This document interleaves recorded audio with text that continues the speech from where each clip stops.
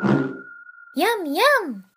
Floyd here with a quick introduction to using an attribute paint mask to control the length of fur in Houdini. To start, select the object you'd like to add fur to. Click Add Fur from the Hair Utility shelf, then press Enter. Guide Groom and Hair Generate nodes will be generated. Next, click Initialize Guides from the Guide Process shelf to set the direction of the fur. Turn off the display of the Hair Generate node to see the guides better. Click Set Guide Length. Select Skin Attribute from the Length parameter dropdown, and then click the Paint Length Attribute button. Click Display on the Paint Length node, and Template on the Guide Process node. By default, the length will be the same over the entire mesh. Change the Shape attribute to Fill, then Control left-click to flood fill the mesh with the background color. This will drop the length to 0.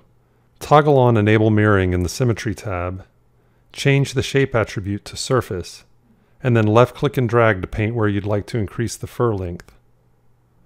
Control left-click to reduce the length, and Shift left-click to smooth the values.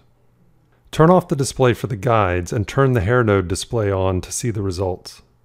Continue to paint and adjust the values on the mask until you achieve the results you're after. Oh, look at the time.